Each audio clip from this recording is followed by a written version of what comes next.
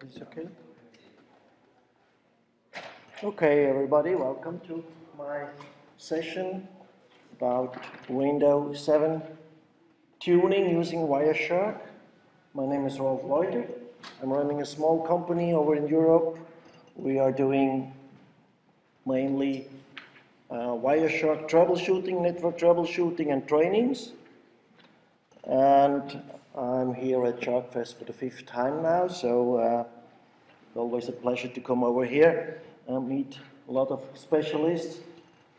When I was asking Janice last time after the event what are the most wanted topics of the SharkFest, is it more theory, is it practice, or is it Wireshark knowledge? She said yes, that's what it is. And so what I tried here is to combine the 3 topics into the one session. I used an actual case history from one of our customers to make this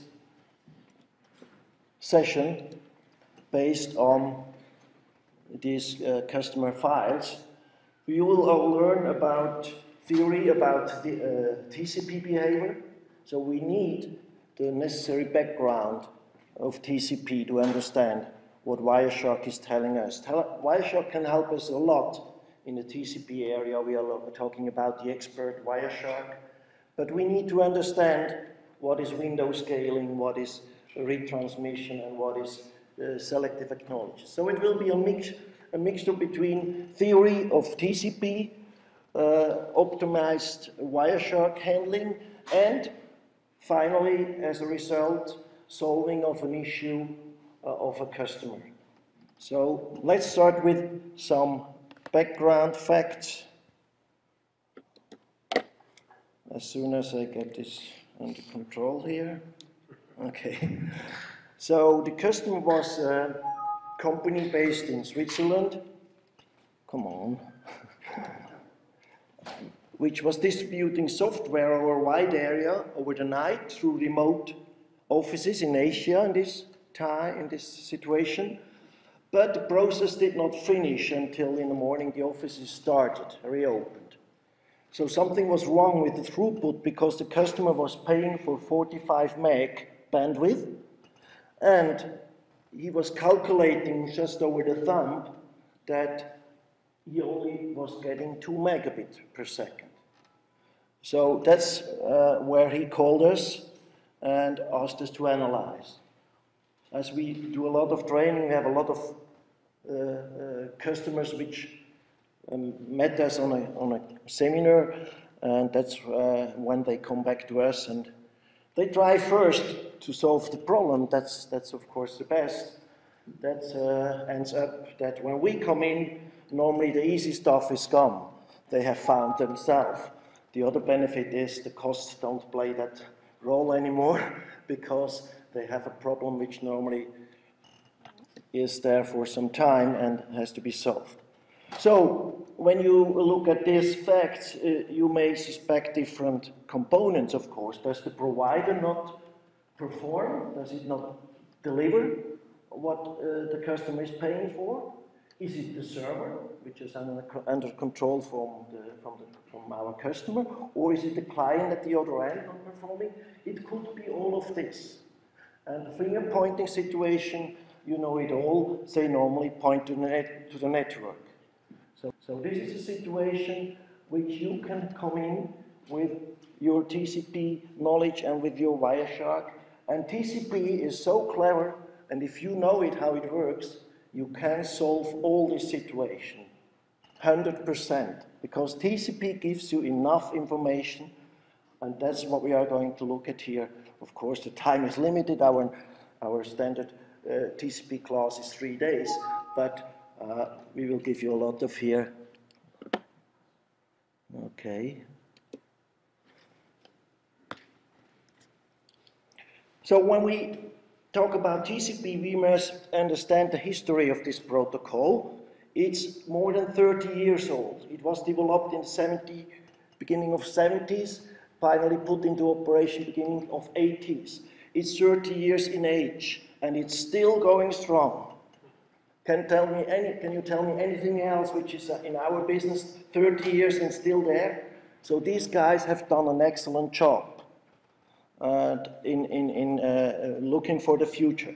But still, they couldn't foresee certain things like running out of the IP address and things like this. And also, they couldn't foresee that we will have gigabit bandwidth lines over the world, around the world. So the protocol initially was fine for bandwidth up to 10 megs, which was at that time really high, very high speed. But today we have gigs and 10 gigs and 40 gigs and so on. So we run into certain limits, not because TCP is designed bad, because it just, they had to define some limits for the fields, for the length of the fields and things like this. The problem is not really high bandwidth on its own. The problem is really a combination of high bandwidth and delay, or delay. It's a product between bandwidth and delay, which runs into, where TCP runs into its limitation. But there are remedies against this, which we are looking at in a minute. This is a term which is also known as elephants, long-fat networks, or long-fat pipes, which is very common these days because you can have a gigabit link from Europe to the States for no problem. And that's what makes TCP under certain circumstances not performing very well. So let's see if in our case, in our real case, this was the situation. Before we start analyzing here the promised theory, which we have to understand. When we're talking about TCP, I guess you heard about the window size, which is a very key parameter of each window size session, TCP session. And what it stands for is that at the beginning, in the TCP three-way handshake, every side is announcing its available receive buffer. It's very important. It's not the sending buffer, it's the receive buffer. So let's quickly look at our trace file here. It's actually the trace file which is based on this case. You see a window size on this TCP sync. That means every side is announcing a window size in bytes, the client as well as the server. And this means, actually it's a help for the technique called flow control. This prevents that one side ever overflows the receiver of the other side.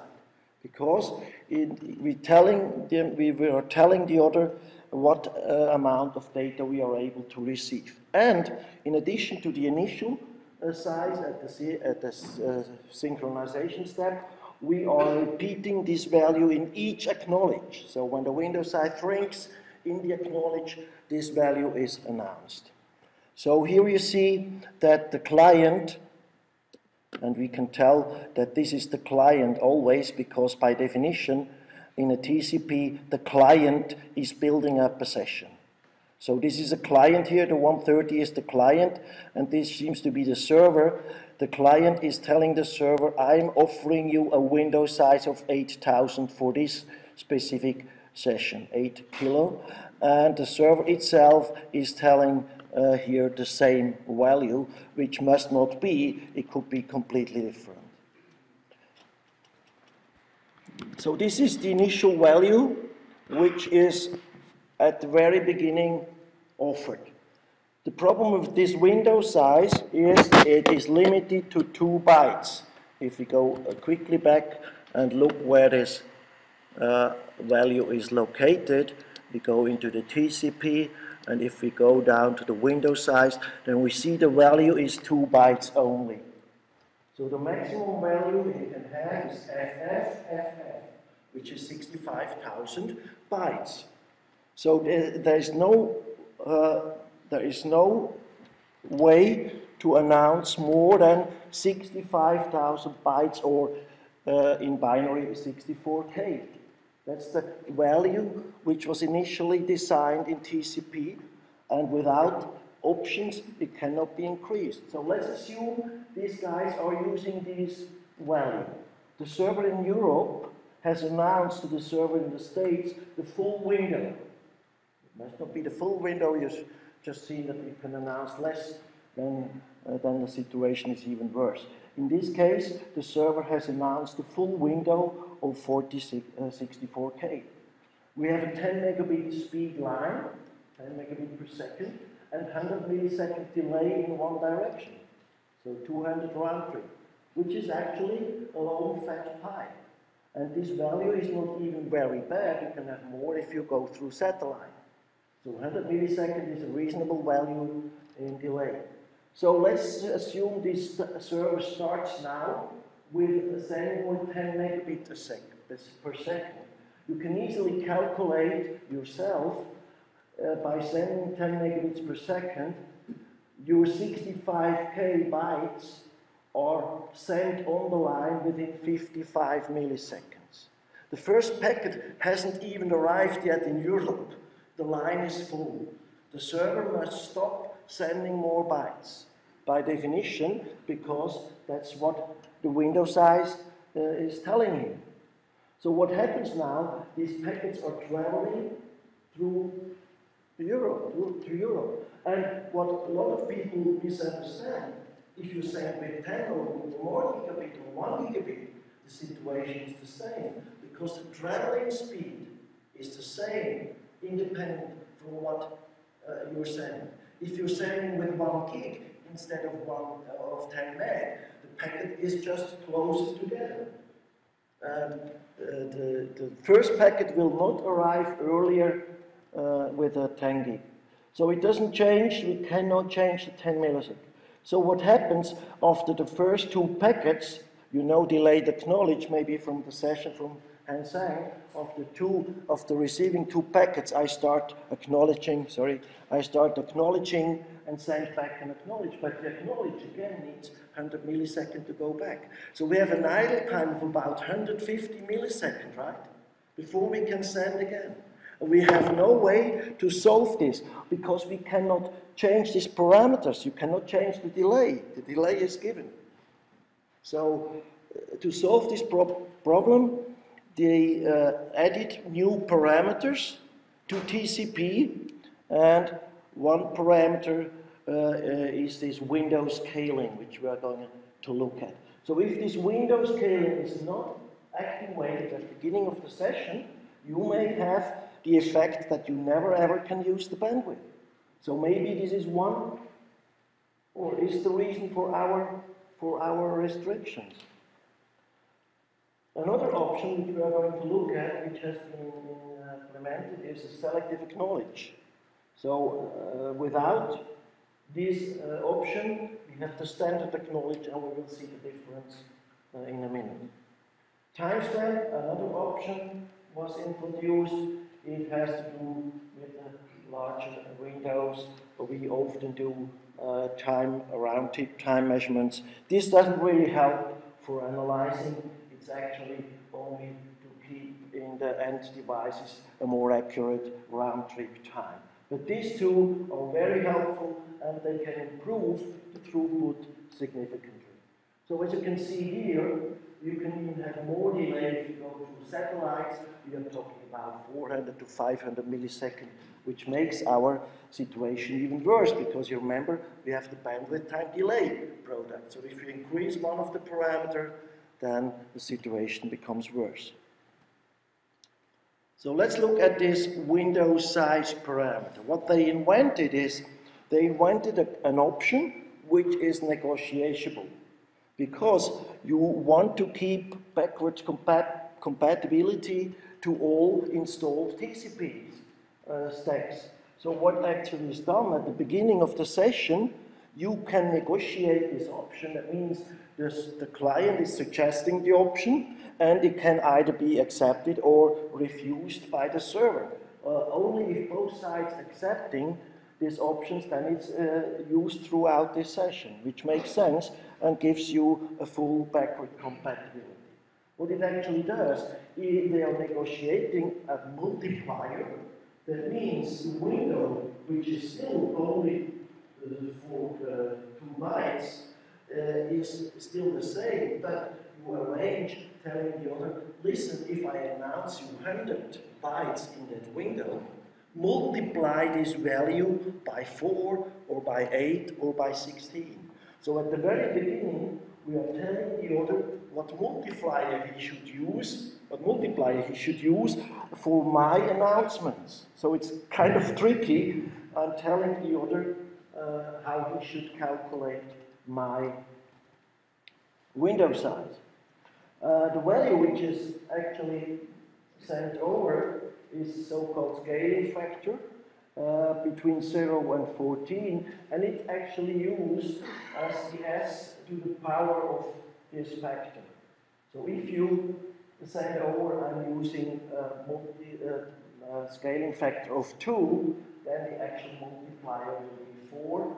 That means I'm telling my opposite station to multiply my values by 4. So this gives you a huge value because value goes up to 14. 2 to the power of 14 gives 16,000. 16,000 times today's 64K. The window sizes can go up to 1 gigabyte now, which is really good enough for the longest line so far and the biggest family. Of course, announcing such a window means the receiver must have this memory per session, right? Because if I'm telling the other I have a window size of 1 gig, I must have this gig right here in RAM. It's not fast enough to write to hard disk. The receive window is always part of the RAM. So of course, I will not always announce more than needed, but it's possible theoretically to go up to this value. So here you have an example. One side was announcing the factor of 7, and 2 to the power of 7 is 128. That means if in the length field 64i is in, then you have to multiply by. And let's go back to our session here, and let's see if window scaling in our situation was turned on. You find it in the first 3 frames, as I mentioned, and you see it even up here. So you see our client is suggesting window scaling to 56. So this is already calculated by Wireshark. This is actually the multiplier already. If you go inside, then the actual scaling value is 16. As you can see down here, 16 and 2 to the power of 16, or vice versa. Yes, 2 to the power of 16 gives 200 and, where is it? 56, yes. Okay, the other server is suggesting value of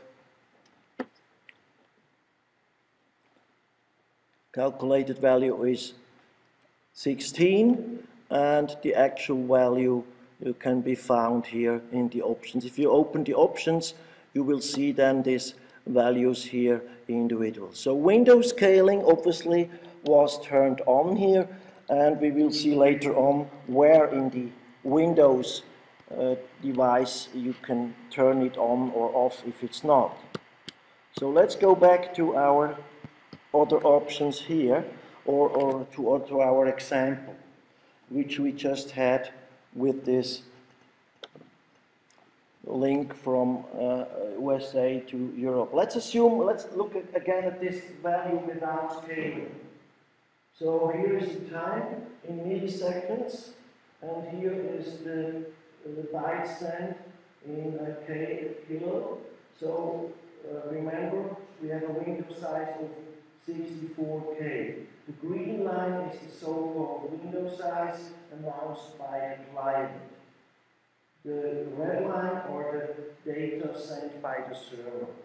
So what you can see that within 50 milliseconds, we are already at our 64K, but we know that the data must now arrive at Europe. So the first packet which was sent here, after 100 milliseconds arrives at Europe, then Europe sends back acknowledges, but again, it arrives only after 200 milliseconds back in USA. So after 200 milliseconds, the window will be opened again, because in the acknowledges it says, yes, you can send me 2 more frames. So the window size is opened here, but only up to the maximum value, and then again the same idle time. So in this example, we can have, out of the 10 megabit line, we actually can achieve a maximum throughput of 2.5 meg. There is no way around it, because we have no scaling. So here you can calculate what your throughput is. If you have the window size and the round trip time, it's a very easy formula, which in this case gives 2.5 megabit. What is your guess? What scaling factor we would need here to solve this problem, to really be able to use the 10 megabits? 4, yes, 4 is a guess. So we should start at 256, right? So the scaling factor actually will be 2, because the other hand 2 to the power of 2 multiply. So I'll tell the other window scaling equals to 2, which means it finally will divide my values by 4. That's exactly right. Let's see what happens now. We start with the window size of 256. We start sending, again, these reverse frames are traveling over after 100 milliseconds arriving. The acknowledges are released, are coming back after 200 milliseconds. We are receiving the first acknowledges, and these acknowledges are now opening the window size just smooth. So 4 is the minimum, right? If you have more, it's even better. But this means the sender now can use the full bandwidth, even so it's filling the window here, but filling the window is legal. You can fill, that's what a window is for. You can use the window, you can go up to the window size, never go behind or above the window size. You would send packets which the receiver would not be able to process. So here is the formula to calculate the window size factor. It's 10 megabit your bandwidth times your delay divided by 500 kilobits. That's the standard window value. These are 64K bytes, just calculated in bits. In this case, gives the factor of 4. Now you think it seems that it's only a wide area problem with 200 milliseconds. That's wrong. Just look at this in your local area. You may not have 200 milliseconds, but you may have, instead of 10 meg, you may have 100 meg or gig. If you multiply this by 10, in 100 meg, at 100 meg, the same effect arises at 20 millisecond delay. If you have a giga, it already happens at 2 millisecond delay, which is a value which you easily can achieve within a building, right? If you go up to 10, then this already starts with 0.2 millisecond delay. So that's really important to understand.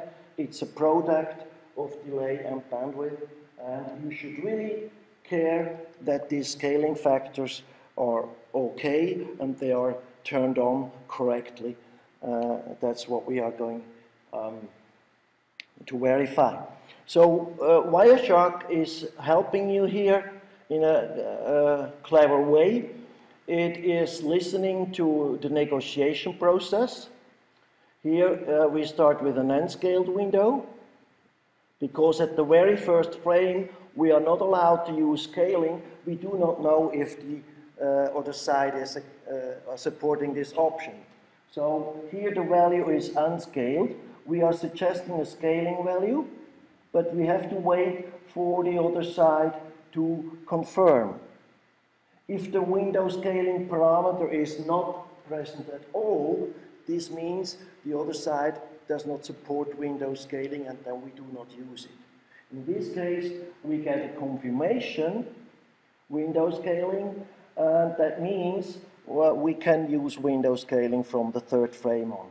And from the third frame on already, window scaling is used, and Wireshark now also changes the calculation. You can see here 66, 640 can only be achieved with window scaling, otherwise the maximum value would be 65.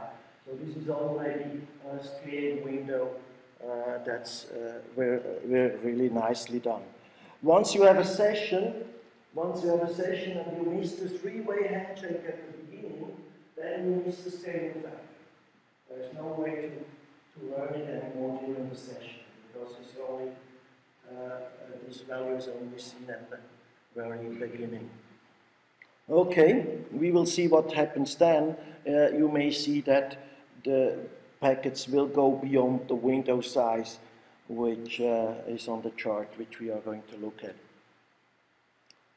Okay, the sessions, I mentioned the sessions itself are negotiated during the synchronization process. Here is just another screenshot of what you can see. Another option which may improve your throughput is the selective acknowledge option. When you have visited Hansang's first session of today, you remember that if the sender is sending 10 frames to the receiver and frame number 6 is lost, then the receiver will send an acknowledge pointing to the next expected frame. So it's not acknowledging the last received, it's pointing to the frame number 6. Please send me frame number 6. What the sender cannot know at this point is whether 7 or 8 or 9 has arrived. Because with the standard acknowledge, you just can say, what's the next I1? So the sender was sending 10 frames, frame number 6 was lost, and acknowledge coming back says, please send me number 6. What the server then does, as he does not know if 7, 8, or 10 has arrived, the server sends just frame number 6 and waits for the acknowledge. If the acknowledge coming back now points to 11, then it can assume that 7, 8, 9, and 10 was received okay. If the next acknowledge points to 7, then the server delivers 7. So the server in the standard acknowledge process must listen to the acknowledge numbers of the client, which is okay, but remember, if we have a round trip time of 200 milliseconds, we are idling all the time, right? The server is sending frame number 6, awaiting 200 milliseconds for the acknowledger to react. So with frame loss in your network, in one area, quite frequently have frame loss. You always have break times, idle times, where your bandwidth is just lost. And this is solved, this has been solved with a selective acknowledge option. So again, an option which you should care that it is activated at the beginning of the session, and that's how it works. We don't have the time to go into all the details here. It's out of the trace time, but I give you enough information. So here the sender has sent 2 frames, and you know that the sequence numbers are increased by bytes. The last byte in this of the second frame was 2620.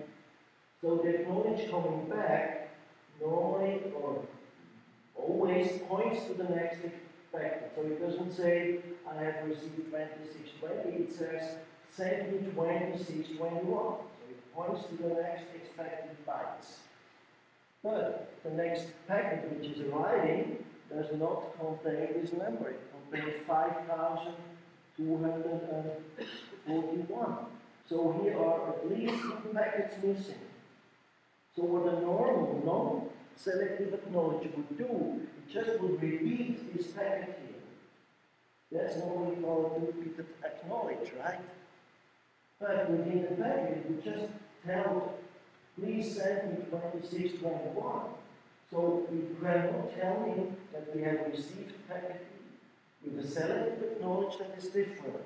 We are still pointing to the next expected packet.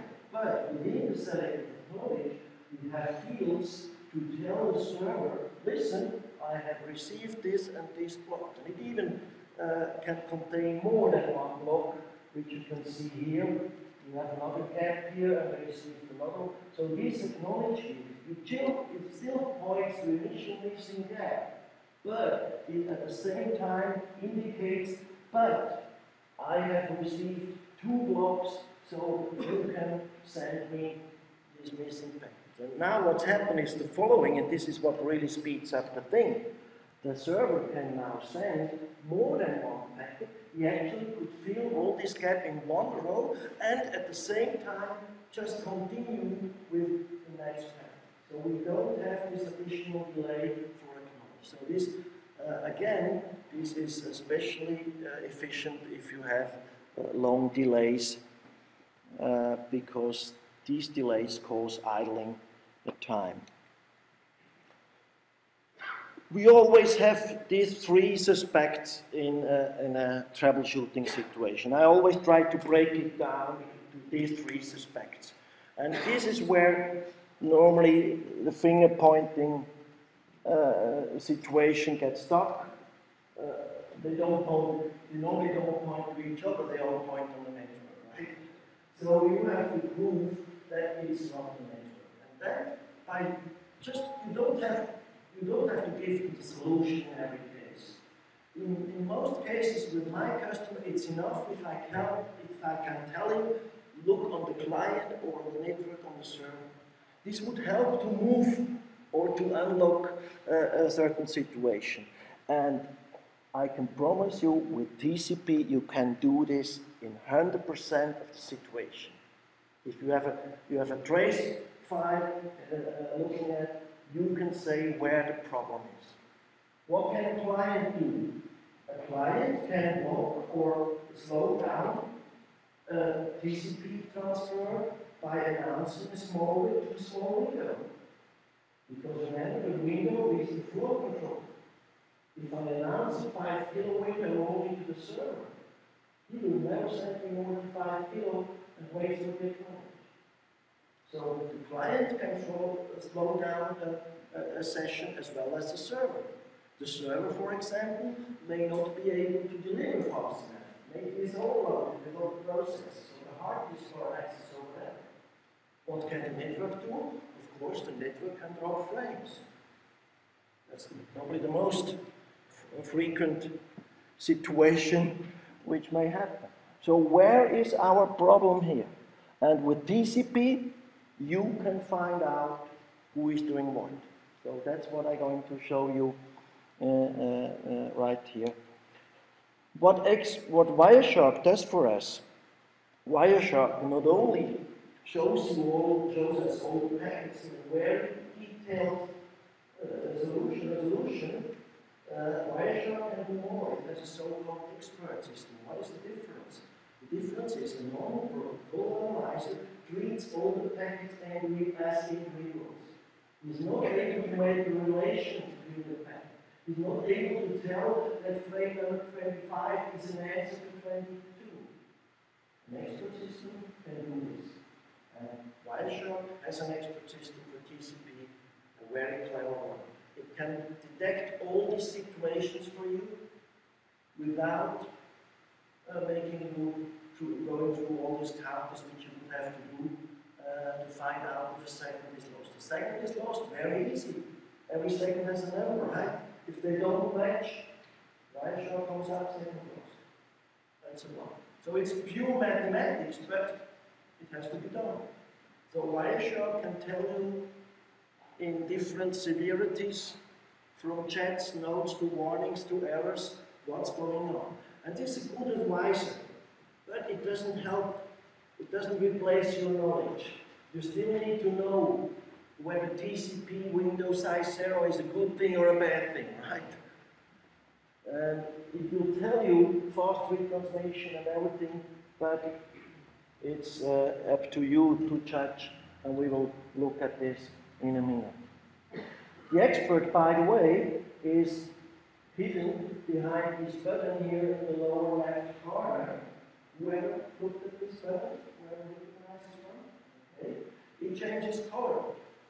So during the capturing of data, Wireshark online reads all through the session. You can have hundreds of parallel sessions. It reads through all the sessions. If in one TCP session something is wrong, this button here changes the color. From gray with no expert, if you don't have TCP, for example, UDP, there's nothing to expert, there's no sequence number, nothing. From checks, if the Wireshark sees information like OK, HTTP OK messages, sync frames, do this Turk, yellow and red, it changes the color. If you press on that button, it comes up with the screen I just showed you before. But again, the number of these error messages is not necessarily an indication whether a line is good or not. It can be even a situation where everything seems to be okay, but the throughput still is not good. Because a small window size announced by the client, this isn't bad, right? This is legal. It's not optimized, but it's legal. So we will not see an error here because it's not forbidden to announce a small window size. So I always use this as a first indication, this button. Look through the messages, and after a certain time, of course, you get used to jump on certain messages. Zero window, for example, is one which is not really very beneficial. But there is another very strong option which I would like to show you, and that's the this graphical presentation of a TCP session. This is really strong, and I can tell you that's the first thing I use. Sometimes a graphic tells us more than 1,000 frames. It's no need to look through 1,000 or 100,000 frames. You can open with a mouse click, you can open a TCP graph which gives you all the relevant parameters. It's incredible, but that's what you all can read out of this graph. And that's what I would like to show you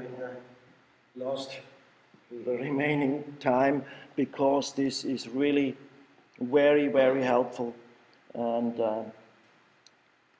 let's start with this graph here, and I'll show you after in a minute how you gain it. It's under statistics. In the graph, we have again the two scales you already know. We have the time spent in the horizontal, and we have the bytes transferred in the vertical axis. That's very easy because if you just list the sequence number, then you have the bytes, because the sequence number in the TCP frames is only increased if bytes are transferred. For example, if you have acknowledged, the sequence numbers always stays the same. So if the sequence number is increased from the frame to the next, that's the amount of bytes which have been in the packet. And this allows you also to locate or position a frame in this chart, because you just look at the start sequence number of the frame and position it according to this scale, and you have the time, and that's where you position it. I'll show you this in a minute. But we have two more lines here, which makes it very, which are very important. We have a blue line here, it's hard to see, which are the acknowledges. And we have the window size from the client. So it's very important that you look at the direction of this chart. Every session has two charts. We are talking about TCP half sessions. We're not talking about TCP, they're actually two independent half sessions. The sequence numbers are not synchronized in both directions, they are only counting bytes in one direction. So when you select this graph, and I'll show you in a minute, you must have the right direction, the direction where the data have been sent. Sometimes data flow in both directions, and you have to look at both sides. In our case, we only have one direction. So this is the direction from the server to the client. You may see the IP address up here are listed. So actually the blue lines are values which Wireshark reads out of the acknowledges. In the acknowledges we have a counter, and when the counter goes up, it makes a vertical line. And in the acknowledge itself, we have a value for the window size, 46K. So what it actually does, it just draws the upper line according to the window size in the acknowledge. So what you see here is, and I'll come back and zoom in later, but let's look at this overhead. For example, what you see here is what we already heard in the earlier session, but it's in a graphical presentation. It's called slow start. So you basically can see here through these red black bars, these are frames sent by the server. So what you see here is that the server is not filling the window immediately. He actually could. He could sign up to here, but that's not what he does. That's slow start, starts sending an amount of packet, then it waits for the acknowledge. You see here, this vertical blue acknowledge this frames, and then it increases the size. You see this? So it's really nice to see. If you want to see this with frames, you have a hard job to find out. And then finally, it fills up the window. You see this? So here it fills up the window, so you cannot scale anymore, because the window size is not increased. But then suddenly the client increases the window, which is possible. You see here? So I really recommend, if you want to understand TCP, use this graph, work with it. You also can see the delay. The delay is the round trip time, is the time between the frame sent and acknowledged. This time it's about 200 milliseconds, 180 milliseconds. I'm coming back to this chart in a minute. So it's really a lot you can see here. You even can see lost frames, and that's what I would like to show here you in the live trace. So let's open this trace file and search for this chart. And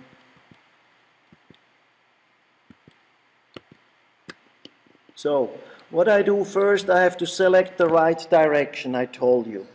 I can tell you that in our trace files, the data are coming from the server, so I select frame number 2 for the chart to make it faster, and I go to statistics up here, and I go to not IO graph, sorry, that's another nice feature. I go to TCP stream graph, and I select the time sequence graph TCP trace. And what it actually does, it builds up a screen with our TCP session. We see the time bar here, we are talking here about seconds. We see vertical packets, and now let's zoom into these individual packets.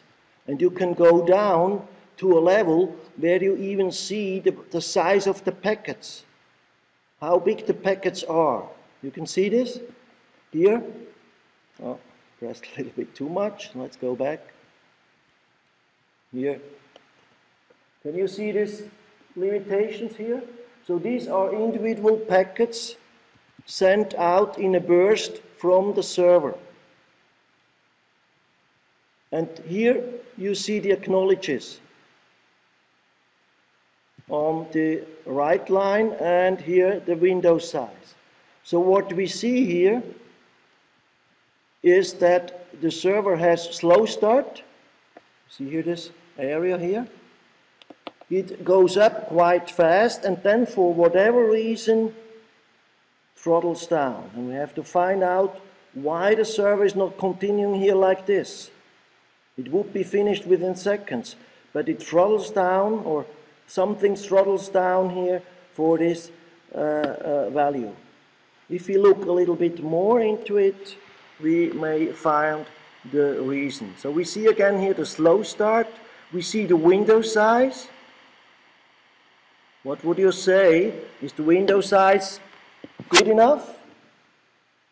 Yes. What device can we exclude if the window size is okay? Which of the devices of the three? The client, yes. That means in our case, the address over here, the receiver. So we can exclude this because the blue line here is wide open. The server could go up. At the very beginning it was a restriction, we saw this before, but then the client reopened it wide open. So the client obviously is not the cause here of our restriction. So let's exclude the client here from our list. By the way, looking at this trace file, you'll find some other very interesting facts. For example, the round-trip delay. Round-trip delay is something which you always can find out at the very beginning, because the TCP session here is end-to-end. So when you see a frame coming back, then this must be the round trip at the very beginning. The advantage at the sync, at this phase of the sessions, that the application is not yet involved in the process. So you can assume that the TCP sync request to a server is responded within microseconds, because it's only the TCP stack involved on our target. So we can assume the time between our request and the received response as round-trip time. And here you can see our round-trip time is 186 milliseconds. That's, as I mentioned, a normal value if you leave the continents, 200 milliseconds. Another small thing which you can say by using this is that you can say on which side this trace has been made, whether on the client side or on the server side. That's kind of nice because you can find out that, for example, this trace file here was made on the server side. The first request came from the client, was immediately replied within 3 microseconds, and then sent to the client, sent back to the client, and 168 milliseconds later it came back. If it would have been made on the client side, then the 186 would be between frame 2 and 1 and not 3 and 1. Make a drawing of this and you'll find out it's really nice that you can tell. Sometimes you get trace files which you didn't make yourself, then this is an important information.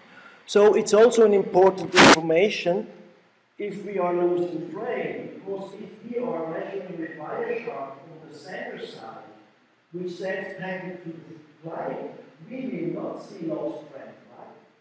Because at our end, the frames were still there. So that's very important, but we will still be able to recognize, because the acknowledges coming back from the client will tell us. And that's exactly the case here in our chart. We have lost frames here, but we see the original frames, and that's sometimes a little bit confusing to people. Let's zoom down a little bit here until we see the individual frames. And here you see an individual frame which is transmitted after these frames here. So this is a so-called retransmission. Why? Because it actually has been retransmitted already. Let's zoom out a little bit, and if you press the space bar, you can even turn on a crosshair, which is hard to see here, but I try my best. So you see that this frame here was originally really sent. On the client side, we would see a gap here. But as we have recorded this on the server side where the frames were originated, we will see the original frame. But we can assume that it did not arrive, because if the acknowledge does not go up, means that a client has not received this packet, or if the packet had an FCS error or whatever. So don't really rely on what you see here, rely on what the client is acknowledging or not. And the client would acknowledge the frame if it has received it correctly. So it's serious, right? It just doesn't make this just for fun. So if we go out here, we see that we have lost frames on our network. Our network is dropping frames. So we just excluded the client from our list, but the network and the server are still in the game. And we see here retransmitted frame from our server, which means our network is dropping frame. Now the question, shall we blame the network for our problem? Let's go back quickly to our chart. I made here just a rough throughput calculation just by looking at the elevation of this chart. You see that the server initially started with about 50 megabits per second, and then for some reason throttled down to 1.5, and that's exactly what the customer has realized. The customer was calculating with the bandwidth available and found out something must be wrong. But now, again, back to what is the reason for this. We can exclude the network because the number of lost frames we are seeing here is acceptable. What is acceptable? That's always depends question, right? But TCP can handle lost frames. That's what it's built for. You can handle up to 10% or 20% lost frame. It just gets slower, right? But we are far away of having 10% of lost frame. We have sporadically lost frames here. So the network, each network can lose frames. So we can exclude the network here in our case. So what's left is the server. But why? The server obviously starts with a 15 megabit and then for some reason throttles down to 1.5. And it's not trying to speed up again. And that's exactly where the last point comes into the game. That's the Windows stack or whatever stack you are using. And we are looking at this Windows stack here, and I just want to give you the information. There are a lot of TCP parameters in there, and we will not be able to cover it all. Otherwise, we will end in a Windows class here.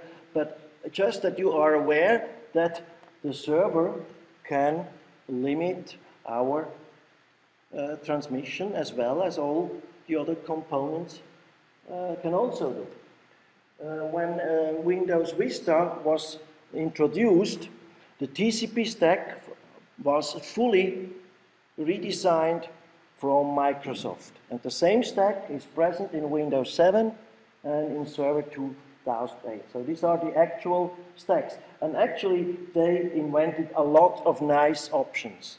They invented auto-tuning, which should adapt to many situations. But as you already know, auto-tuning, all these automatic features, they may work, but they must not work. There may be situations where manually tuning could achieve a better result. Here are the commands: net shell interface, TCP show globals, and you just get a part of this list here: Jimmy offloading, receive stack slating, receive stack scaling, and so on. RFC 1324, by the way, these are the options with scaling and so on. So I'm just telling you, you should have a look at these options. Once you have found out that the options are not activated, for example, the scaling options, go to the internet. There's plenty of information. It also tells you how to change, which is too much here in this class. But finally, what was it in our situation? What did help in our situation? So here are some options chimney offloading, that means you do segmentation on the adapter layer, things like this. Auto-tuning. In our situation, it was a command, an option, window scaling heuristics. We had to disable window scaling heuristics. What actually was it? Heuristics means when the servers, in this case, when the server keeps losing frame, and let's go back to the chart and then we can actually see what's happening here. Let's go back to this chart and look at this point here, what actually happens here. Why does the server throttle down? I zoom in again here, and you see that we are continuously losing packets. I just zoom in at one point here. You see here these retransmitted packets. So we are still losing packets. Our network is still losing packets. Now, the heuristic value in Windows TCP stack tells after a certain amount of lost packet, throttle down your window size, throttle down your send packet to a small amount so that no lost frames are occurring. And that's exactly what happens here. It throttles down to a value where no packets are lost. This may be a nice option, a nice feature, but in our situation, it throttles down the whole process significantly. So everybody agrees that this would be much better even with a retransmitted packet, right?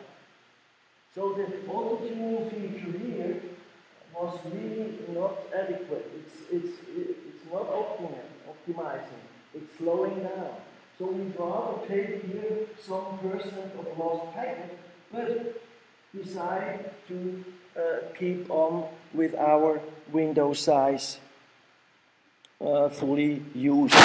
And that's exactly what happened after turning off this parameter. Look at here, that's the trace file with the parameter turned off. The same trace file, exactly the same file, SMB reserve message block. Here I can show you the file also on the Wireshark. And we will still have lost packets. We cannot solve this situation of the lost packet. But we told the sender not to react on this dropped packet. Just go on, keep filling the window and go on with retransmitting, and we accept that a certain amount of packets must be retransmitted, but we have much better throughput. You see here, if I turn on my crosshair again, the whole process is finished in about 2.5 seconds. And we still have lost packets. I can quickly show you if I go in here. But the window size is not taken back by the, you see here, we still have lost packets, but the window size is not taken back by the sender. So in this case, absolutely clear after all who was the limiting factor, and after tuning this and adjusting the right values, the throughput was, as I could see here, 24 megabits per second instead of the roughly 2 megabits the customer initially calculated. Okay, any question? If you liked it, I have another session about wireless roaming problem analysis. It's the same situation. I will show you a real case from a customer, and again we'll provide you with necessary theory. We'll show you how Wireshark can solve it, and at the end I will tell you what was the solution So thank you very much for your attention. Have a nice evening.